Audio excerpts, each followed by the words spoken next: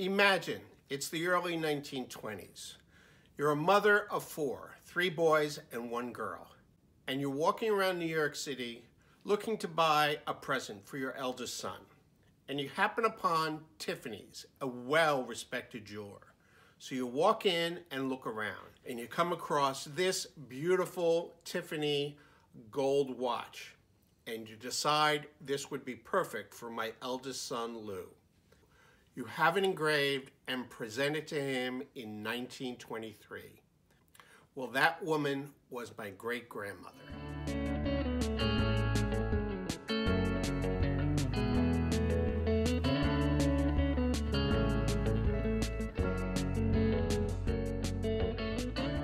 Welcome to the first episode in 2019 of Adventures with Time. I'm your host, Bob. And if you've been watching this channel, you know that I like to share my adventures in watch collecting. You saw in my first episode that I had inherited this Tiffany watch, actually made by Patek Philippe. It was presented to my great uncle Lou in 1923 by his mother. And you saw in a recent episode where I talk about my plans for 2019 that I want to look into having this watch refurbished or restored so that it's running well and suitable and safe for wearing on those special occasions. After all, it has great sentimental value. So in this episode, we'll look at my most recent efforts into having this watch restored. I also want to determine what the value of the watch is. But when it comes down to how much am I willing to spend to get it repaired, it would be nice to know that the resulting value of the watch would be at least as much as what I spent to have it refurbished. I know that doesn't make a lot of sense given that I would never sell the watch. But I put that at the back of my mind until I could get some more information. First up was to get a repair estimate. Hey, maybe the watch can't even be repaired. After all, it's almost 100 years old. At least the watch does run. And from what I can tell, it's going to need a new crystal, general servicing to get all the parts cleaned and lubricated, hopefully a cleaning of the dial. I really don't want to have the dial restored. Some general casework to make sure that the lugs are secure and firm enough so that the watch will not fall off the wrist. Some repair of the crown stem, as it seems to come out easily, and I don't think that is correct. And a new strap, as this one is a bit old, worn, and I would not feel secure in wearing it. Since this watch was originally made by Patek, I figured I'd send it to them to get an estimate. But then I thought, the watch was bought at Tiffany's, it's branded by Tiffany's, why don't I take it to Tiffany's and see what they suggest?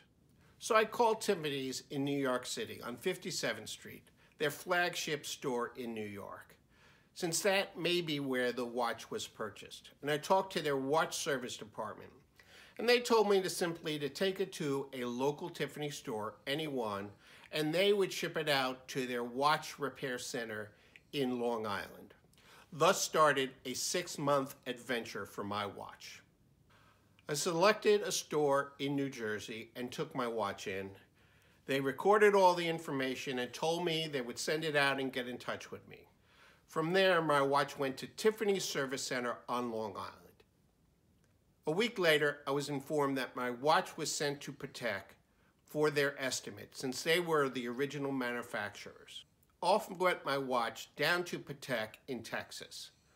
I was told that Patek had a big service center in Texas. And I waited, and waited, and waited. About 2 months later, I was told that my watch had to be sent to the main service center in Geneva, Switzerland. Again, I waited and waited and waited. After another 2 months, I finally heard from Tiffany that it would cost $20,000 to repair my watch and take 2 years to complete. I was in shock. From the information Tiffany provided me from Patek, The watch needed a lot of restoration. In addition to a new crystal and some casework, they said it needed a case tube replacement, a new center, second, and third wheel, a new escapement, new balance staff, and new paddle staff.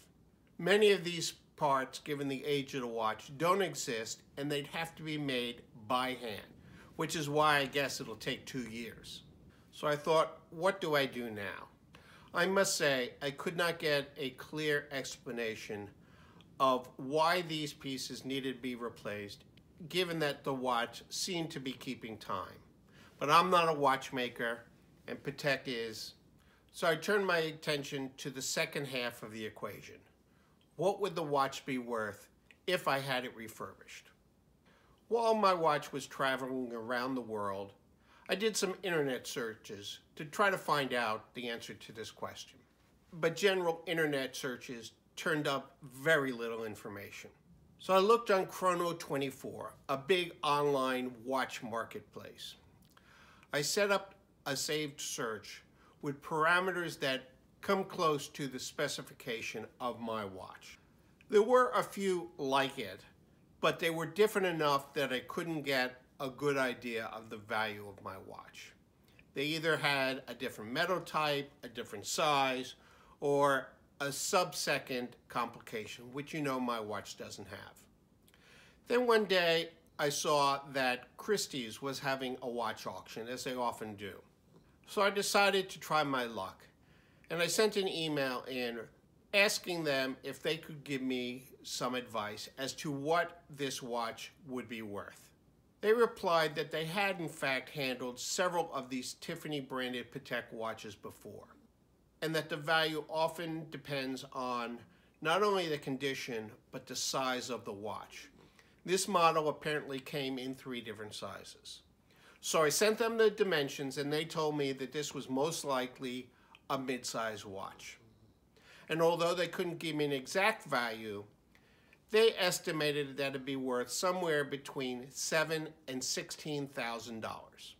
They suggested that I put in a request to Patek for an extraction from their archives, which would give me a lot of information about this specific watch, when it was manufactured, what the model number was, what the movement type was, etc. So I just went on Patek's website and completed the information and payment to get this certificate. I don't expect it'll help me a lot with my decision process, but at least it gives me some historical information on a watch that, as you know, I will be keeping forever. And now I wait again and think. But in the meantime, I want to seek out some other watchmakers.